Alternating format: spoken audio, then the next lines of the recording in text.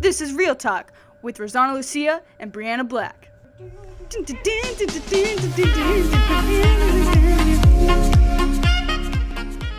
Welcome to Real Talk. I'm Rosie, and today's episode is all about fashion. Joining me, I have Georgia Southern students Ansley Hamilton and Iman Woods. The first segment is a quick little history lesson on the evolution of fashion. Fashion started when humans began wearing clothes. These clothes were typically made from plants, animal skins, and bone. According to Wikipedia, the history of fashion design refers specifically to the development of the purpose and intention behind garments, shoes, and accessories, and their design and construction. The modern industry, based around firms or fashion houses run by individual designers, started in the 19th century with Charles Frederick Worth, who beginning in 1858 was the first designer to have his label sewn into garments he created. After the First World War, a radical change came to be in fashion. Corsets were abandoned, and women borrowed their clothes from the male wardrobe and chose to dress like boys. Although at first many designers were reluctant to adopt the new androgynous style, they embraced them wholeheartedly around 1925.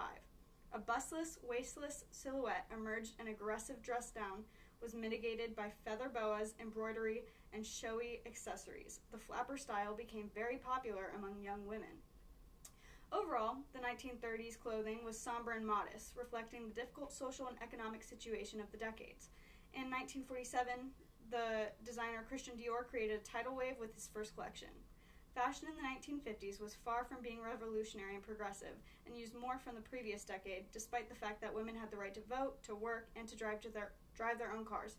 They chose to wear dresses made out of opulent materials, with corseted waists and swirling skirts to mid-calf. The 60s saw kind of a throwback to the 1920s, with women once again adopting a childlike look with bobbed haircuts and progressively less modest clothing. At the start of the decade, skirts were knee-length, but steadily became shorter and shorter until the miniskirt emerged in 1965, making the transition to tights inevitable. The 70s hit, and the decade began with a continuation of the hippie look in the 1960s. With caftans, Indian scarves, and floral print tunics, jeans remained frayed and bell-bottomed. Tie-dye was still popular, and the fashion for unisex mushroomed. After 1975, fashion came to be dominated by the disco look. During the 1980s, the mullet became the standard men's haircut, and women sported large, square-cut perms, although there were very many variations of both. Jumpsuits became a popular element of female clothing on men, skinny neckties and wraparound sunglasses. Also during the 80s, aerobics was in vogue, and so brought into style spandex leggings and headbands. Fashion at the end of the 20th century tackled themes that fashion had not previously embraced. These themes included rape, disability, religious violence, death, and body modification. There was a dramatic move away from the sexy styles aimed at the glamorous femme fatale of the 1980s. Clothes became ready-to-wear. Retailers such as The Gap, Banana Republic, and Eddie Bauer came to the forefront of fashion, managing to tap into the needs of women who simply wanted comfortable, wearable clothes. The early mid-2000s saw a rise in the consumption of fast fashion, affordable, off-the-peg, high-street clothing based on the latest high-fashion designs. With its low-cost appeal driven by trends straight off the runway, fast fashion was a significant factor in the fashion industry's growth. During the year 1999, department stores such as Macy's, JCPenney, Kohl's, and more had sales totaling $230 billion. In the years that followed, that number began to fall. By the early 2000s, the rise of online retail and in-store fashion caused department store sales to dwindle in sales in the wake of new styles being offered quicker than ever before by retailers. What do you think your favorite decade of fashion is? I can start off for sure. My favorite decade of fashion is more of like a subsection of a decade of fashion, and that is early 2000s red carpet Disney and Nickelodeon outfits. So like Y2K. You want to see an outfit that'll scar your retinas? Check out anything Ashley Tisdale wore exactly during her entire run on Sweet Life. Yeah.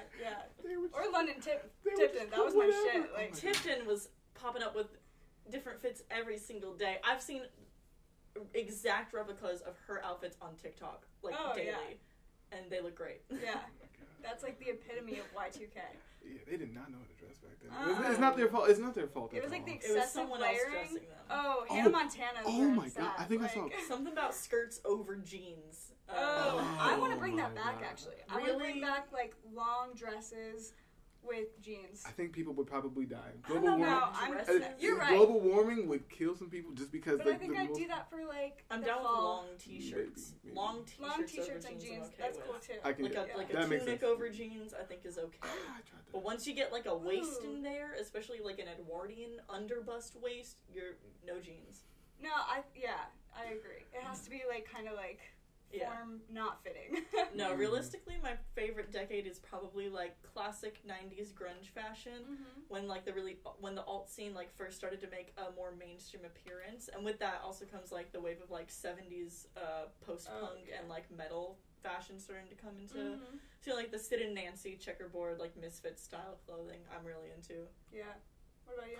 I'm partial to the like 70s funk and jazz, like that area, and also like the hippie area, just because they were very relaxed and very calm, but they also said like, we don't want to be uptight people, and we don't want to be like, I think that's like when the world was trying to be super serious, and they're like business, but then you had like the Warriors come out, and everybody was dressed in their own cool like leather and red shirts, like Michael Jackson was popping around around that time, but then you go back to like the 70s with the bell bottoms and the afros and the scarves, and everybody was just relaxed, and I think and all that like bohemian fashion was like a response to like Woodstock culture. Yeah, and the Summer of Love, had 96, just gotten shorter, 69. and then they immediately went right back to their ankles. Like it was great, but because everyone quickly realized that mini skirts are the most uncomfortable things in the entire world. I'm a tall girl. If I wear a mini skirt and I bend over even a fraction still my entire it's ass universal. is hanging out. It's not okay. Longer skirts are the way to go. But we never learn from our mistakes, so we're back at mini skirts. We're again. back. Yeah. I'm okay with it. I still can't wear them. I wear tights with mine, like black tights. Well, I only mess with like high-waisted, and you can't do high-waisted mini skirts. They don't make high-waisted mini skirts. They're always like drop hip, low rise, and like I got too much hip bone for that. I think I have to say that the 1970s is probably my favorite era too. Between like the hippie look and like back. Oh, that's like my shit too. Like I wear a lot of 70s. Because that's when peace and love was the motive, and we need a little bit of right now, especially with everything going on. After we finally can wear some more wide-legged pants. But no, between that and like the hippie type of fashion, and then also like when like Queen and rock started to get really like prominent, that was my favorite era. Like I wear a lot of black. I feel like and like leather. I feel like that was like fake this leather. kind of almost like Queen really had like this weird like almost pre-grunge look to it, where it was and it was androgynous. I mean, with Freddie Mercury, like that breaking boundaries, many boundaries. Him, Prince, oh my Prince. gosh. Who else? Listen, I feel like I'm missing a big one. I did not watch Prince wear assless chaps to the VMAs to watch people like praise Harry Styles for wearing a dress and changing masculinity forever. It's just I think that you're right that Harry Styles, once he put out his own music and kind of made this new era for himself, garnered in like a new wave of fans that are younger, and I did not consider that as much when thinking about like, but it's still true like that Prince did a lot of work. Michael Jackson even did a lot of work like in terms of ushering in androgyny into. I think there's like always like that one man in each decade. Yeah, there's the token that stands out. But then with that, I feel like the 90s and even maybe the early 2000s kind of ushered in a new era of like hyper masculinity with like really short hair coming in style, very like cropped and clean cut looks became like the leading male beauty standard, with like people with like a more sports idols coming into the beauty industry. Like, so I feel like that was like kind of where we lost some of that like focus on trying to include more androgyny in male fashion, but we're swinging back in the other direction now. So especially with like the social movement with like people like wanting to sexuality not be so, I would say, taboo when it comes to conversation, but more like easily accessible. So like whenever they talk about partners being like significant others, and that's defining the gender. So the same thing with clothing is like we want there to be just no borders between the two because we made it up as we've been going along. Exactly, and that's like, and that's a relatively new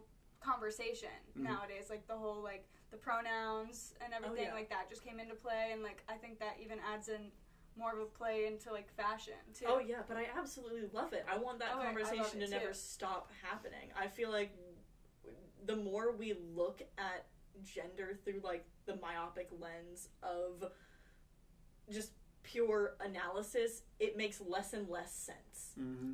And it's hard for like the older generations, I feel like, to understand, but their parents hated their rock music, so like of course like there's always going to be like a little gap, and we just kind of catch up with each other. There's a cycle. Every generation before us is always going to be a little bit behind, and every generation I'm already behind. I mean, like ahead. That's just because I'm behind. Fact. My little sibling is 15, and I don't know half of the things that they're talking about.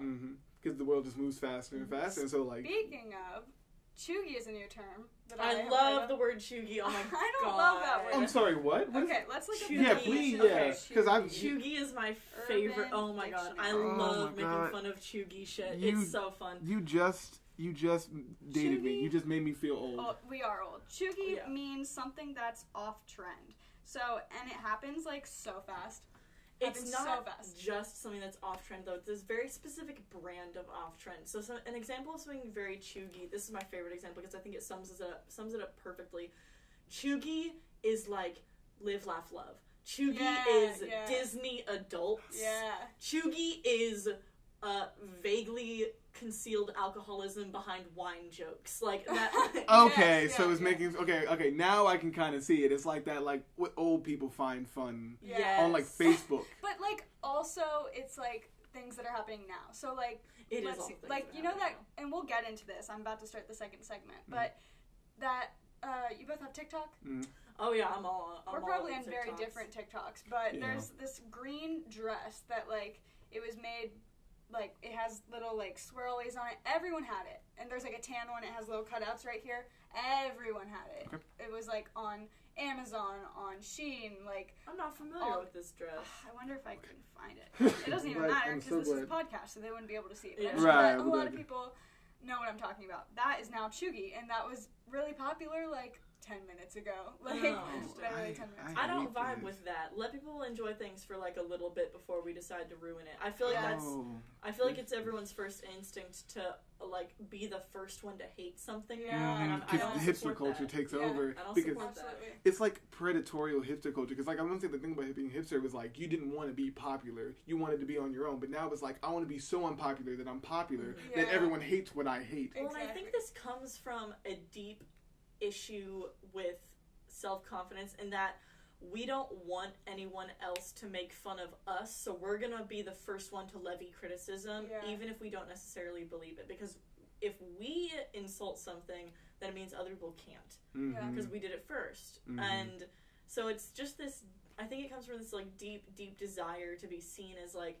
intelligent, be seen as like cutting edge and cool, and it really just results in a lot of like, honestly, just a lot of, like, interest bashing because we don't know how to let other people enjoy stuff. We don't know how to let ourselves enjoy things because we're so worried we'll be made fun of for it. And it's ultra pessimistic and self-toxic at best. Because, like, especially when it comes to, like, not like popular things, so, like, even in, like, small facets, like liking comic books or, like, gatekeeping and things like that, they're like, you can't like this because...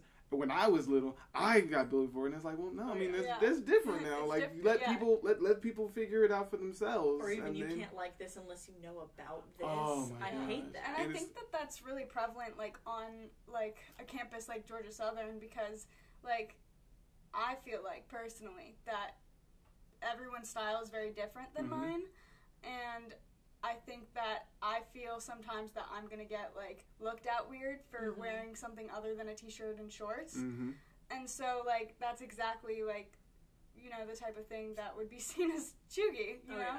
So... Well, it's also so much easier to dress, like, kind of comfortably if you're a college student, just because you're in such a rush, and That is no true. one's gonna see you but your professors and your classmates that you hate. So like, why dress up for them? But I feel like part of my like soul is expressing myself like on the outside. Oh, Yeah, I was hoping you I talk want to about think that I'm later. one of but those you people. won't. But if I wake up late, my outfit looks very, very basic.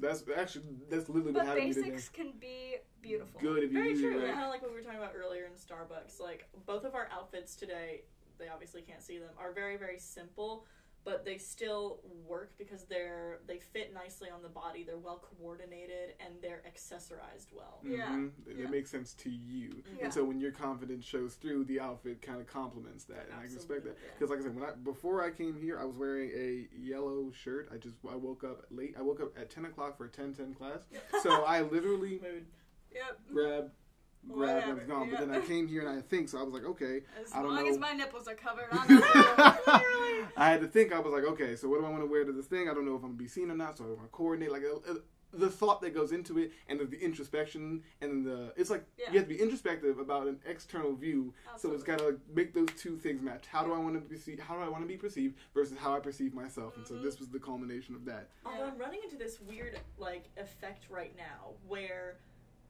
Alexis isn't in here, is she? No. No. Okay. Can you start that? Yes, later? of course. But lately I've been experiencing this weird effect where the more personalized my wardrobe gets and the weirder items that I collect and the more eccentric outfits that I put together, the harder I find it to actually dress casually. Yes. Now I own so many weird items that, like, if I totally want to agree. wear them, I have to wear them with a specific outfit and a specific set of accessories, or it looks stupid. Yes. Yeah. Oh my God. Exactly. Like, I own so many pants that, like, I can't wear with the majority of my shirts. They only go with certain combos. It's Yeah. like now it's like, well, now I've It's just made ridiculous. outfits. Like I didn't make a trend. Like I didn't make a style. I just made outfits that I can pick from. So it's so bad. Speaking of trends, I'm going to lead us into the second segment. Absolutely, yeah. Let's keep going. So this second segment is going to be about fast fashion and influencer trends. Okay. So many opinions. the ethics of fast fashion has been the topic of numerous debates and questioning of business practices. Producing fashion at such fast rates involves less than secure worker conditions and non-livable wages for the laborers. It also involves a lot of waste. Americans throw out 14 million tons of clothing a year with the help of fast fashion. I think some very prominent trends that really stuck with me and even swayed me into wearing like some sort of version of them is, I don't know if you remember, like in the early months of this year, the leather jackets, like blazers. Yeah. I thrifted a really long like Matrix version of that kind. Yeah, Oh my I love it so gosh. much. Those and then kind of, also- that kind of trench coats. Yeah, like coming back. blazer. Cowboy They boots blink. have come back, and I am I'm rocking here for them. it. I'm fucking like they're I'm here sexy. for it, I love yep. them, but in the right way. Yes. Like I pair them with a mini skirt and like a crop top or something. Like not like. My mom has a friend button who down. buys and refurbishes old cowboy boots and then paints them all these crazy That's colors. awesome. And I actually am thinking about like getting a pair from her because they totally are should. super cool looking. I got a pair at Goodwill for $5, so Yep. you could. Cowboy boots? Yes. Oh man, because they're like And they're beautiful. expensive. They 'cause are they're, like, expensive. a nice pair of cowboy boots is going to cost you like a couple $100. Yes, yeah. Because what is it? absolutely. But it's worth it I went because to they'll a- last your entire life. Because I went to a rodeo earlier this year, Nice. and so I didn't get the boots because the boots were expensive at the Yeah, time, and yeah. I was like, Go to Goodwill. but I got a hat. Yeah. And I want a cowboy hat. Listen, Like the a good the one. cowboy hat with the denim, with the Sherpa denim jacket, and then the boot. I had regular, I had like boot boots, but they still look good. I was, Come on, Hotel Row. I was killing. Oh my god, I Yes. killed. It's really hard to not make things like that look like a costume. So props Yeah. to you. Right. If you did That's that. it was borderline But costume. honestly, Like I don't if think you I'll look ever. at like actual cowboy fashion, it does not look like a costume. It looks like a dope outfit. Is it? Yeah, If yeah. worn they on the just right tell me- person. Yeah. Right. Yes. You have to remember it is based on person to person. Hold on, No, I gotta but pull up yes. cowboy. You want to know, please? If you make it like a caricature, then I it's gonna thrift be like a most character. of my Yes. clothes. If you do it right, it looks really good. Because like you I don't try want to to stay mess away up. from fast fashion. I think ponchos come back in style. With Oh, that sure. whole like with Western, I want ponchos back. Good look. I used to have a poncho too. See, looks great. cowboy, Yeah. cowboy. Yeah, I had to get like a pretty that. appropriate Yeah, shirt, cool. but like cowboy, Yeah, that's cowboy. But on fast fashion, I think that fast fashion is one of my least favorite things. Period. Just in the entire world, I hate it. I think most fast fashion looks Cheap. ugly. The dupes are like the worst, I Atrocious. think. looks like awful. the replicas. Did you guys see those pictures from awfully. H&M where like it was those weird gray dresses because they're experiencing like a rush of Victorian funerals for some reason? Like no, like I didn't see fast fashion is awful. I despise it. I think that seasonal fashion is one of the worst things that we can do just as people. Rewear clothes and don't feel bad about it. Donate what you don't wear anymore. If you can buy secondhand, consignment, or thrift, please do so, because clothing waste is a big part of like we have a trash crisis. As a country, as a society, we have a trash crisis, and clothing makes up an unbelievable amount of that waste. And I don't know if you guys know this, but fabric is not exactly designed to biodegrade very quickly. It's made to last, and so it's sitting there taking up a lot of space on there, which we could be using for a lot of other things. Oh, yeah. But we'll digress into that. And reuse fabric if you want to make something. Like, it's easily accessible at your local thrift store. But I'm just right. That's the thing about like I guess society right now is that they don't want to be seen using old stuff because old is connotated with bad, and old is being connotated with like. Let me bring this back because if it's not vintage, it's old, and old is bad. But if it's vintage, like if it has the aesthetical, vintage is cool. If it has a certain like aesthetic or shine to it, then it's like, oh no, we can bring this back. But fast fashion, I was like, it is bad, but it comes from the fact that nobody wants to be left behind when it comes to like modernity. Is that the word I'm looking for? Modernity. And it comes down to these influencers and the trends that they like are constantly changing the way they're dressing, and like they have insane amount of followers that want to look like these people and want to smell like these people and want to buy what that person's buying. Because if they're popular and they're being validated, you want to be popular and validated too. I find that a lot of that influencer culture like stuff comes down to like an athleisure aesthetic, where like a lot of them are recommending these very casual, very basic, very soulless, very lack of personality. I've been seeing this TikTok ad for like this plain dress that just happens to have shorts underneath the skirt, which like that's not new. That's not new, by the way. Skirt's been existing. I see it on my phone every single day. Every single day, and I'm like, one, the dress itself, boring as hell. Like so boring, so bland. So I think fast fashion is very soulless. Don't buy fast fashion. Also, you get a plus if you don't buy fast fashion, and you're not supporting a multi-billion-dollar company that exploits the laborers that make the clothing in the first place. So, that's a plus. But I think that there's also a question that we have to think of, and this is a perspective that I only recently considered, and honestly I had to admit to myself that I was pretty blind and pretty privileged for not considering this, and it's that a lot of people depend on fast fashion for cheap, reliable clothing. Not everyone has the privilege or the financial status to thrift really good clothing or consign, because consignment has become a trend in of itself, where like, yes, you can still always go to Goodwill and get a reliable $5 t-shirt or like $7 dress, but now secondhand shops realize that there is a market to be made off of the thrifting trend, and so now we are seeing like the same secondhand stores upscaling their items, and with that upping their prices. And so the people who started thrifting as a means for saving money because they came from underprivileged, under-financial, like non-socioeconomic privileged backgrounds are now experiencing a scarcity of those same resources that they depended on because now they're fashionable. And that's definitely like, that brings to light that like it's not just a consumer problem. Like it's not these teenage girls like wanting to buy cute clothes from a fast fashion, store like H&M or Forever 21. It's also the company that made it. They have to do better, not just us. They have to improve worker conditions. They have to stop mass producing in unethical ways that produce so much waste. Like, there's just a lot that needs to be talked about, I think. Yeah. And it's like, for every influencer that, I'm so sorry, for every influencer that makes this, like, previously for every influencer that makes a resource that was, leaned on for underprivileged communities a trend, is a mother that is now struggling to clothe her children reliably. Because, is this related to the whole Depop thing? Depop? Depop, Romwe, Shein, all of that stuff. Yeah, that That's little like they thrift stuff and price them and like exorbitant amount of profits, and so companies were like, we're not going to let small people do this when we can do this. So that's why, because I put two and two together because I didn't know about them raising, like the thrift stores raising their prices. I'm still working into this world, so it's kind of new, but I'm keeping up, and that's why I was like, wait a minute. Didn't Depop? And I was like, okay, I see now. Thank you for clarifying that. A lot of those secondhand like outlets online, like Romwe and Shein, like I said before, are constantly coming under fire for stealing independent creators' styles and independent creators' designs, and then marketing them, mass producing them, and making them less high quality, and then making them way, way cheaper. Which means that now people who like wanted to make money off of that original fashion design now have lost out to a major retailer, and there's no way to cut it. A small business cannot compete with like a superstore on the internet because they have more resources and more stuff to burn through, but it's less personal. But people don't care because it's cheaper. But then somebody who has to like it's like an artisan building like a what's it called, embroidery. Like they have to go through in their souls in every stitch, and then that's just a machine doing it. And that's why like I can understand the price for that being so high because you put all your time and energy into I think that. artists should price high for their time and ideas.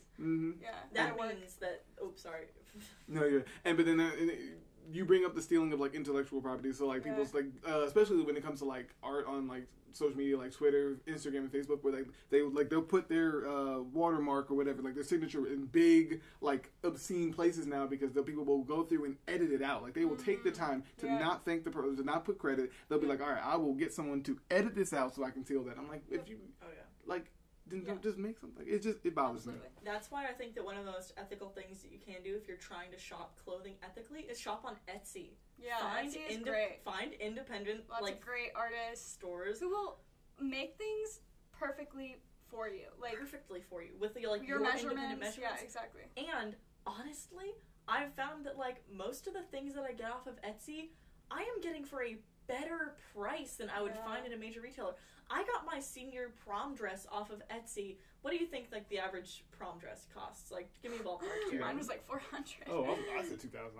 I know nothing. That's like a wedding dress. Okay, that's like an expensive wedding dress. A lot of people will go to like these like stores that have a set style, and they'll get like the same kind of like they'll pick from like one of 5 different dress styles that are available, and then they'll pay $500. I got a dress that was handmade by an independent dressmaker on Etsy. It was a gorgeous, unique style that I had not seen before that was like self-created, and I got it for $300. That's awesome. That's really amazing. You can get, there is a way to shop ethically, to shop smart, and to shop financially well. You just have to put in the work to do it. There's a lot of smart alternatives that you can do, and with that I'm gonna wrap up. I think that we had a really great conversation on like the ethics behind fast fashion and just like how you can recreate these styles from each decade without harming the earth and harming yourself and being mean to yourself and being mean to others. There's so much that we're still learning, and there's so much that we can do to like improve fashion and like just help each other and love the earth, love yourself. Love your clothes. Yeah, with your clothes, express yourself. Well, that was Rosie, Ansley Hamilton, and Iman Woods. Thank you for tuning in. That was Real Talk. We'll see you next time.